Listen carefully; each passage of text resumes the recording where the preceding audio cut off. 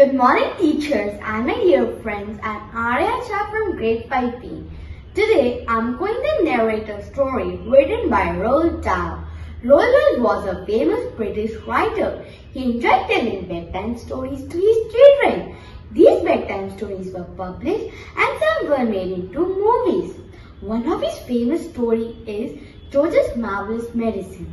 This story is about an 8-year-old boy, George. One day his mother, Nanny, was going out for shopping in the town, while his father, Gilly, was out working on the farm. George's mother told him to remember to give Grandma her medicine at 11 o'clock. Then George was left with cranky, mean and selfish Grandma.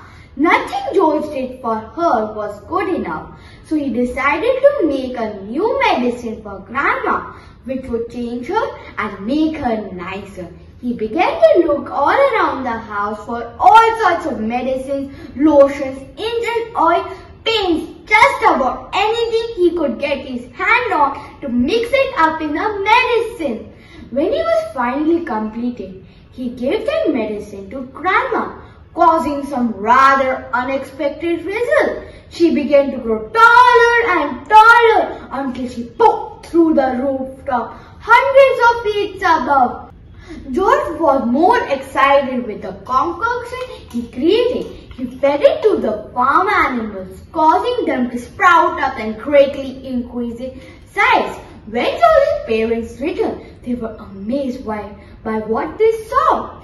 Gilly decided to make this medicine for farmers, which would make them rich.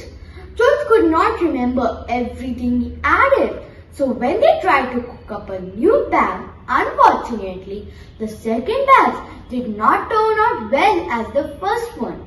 Tested it on a chicken. All it did was to grow the legs of the chicken.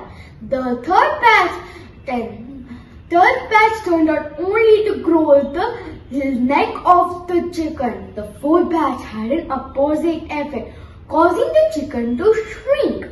While George was holding the medicine in a cup, suddenly Grandma came and snatched some medicine from George's hand and drank it, thinking that it was tea. Then she began to shrink and shrink until she was vanished completely. George's father was delighted. They all lived happily ever after. Thank you.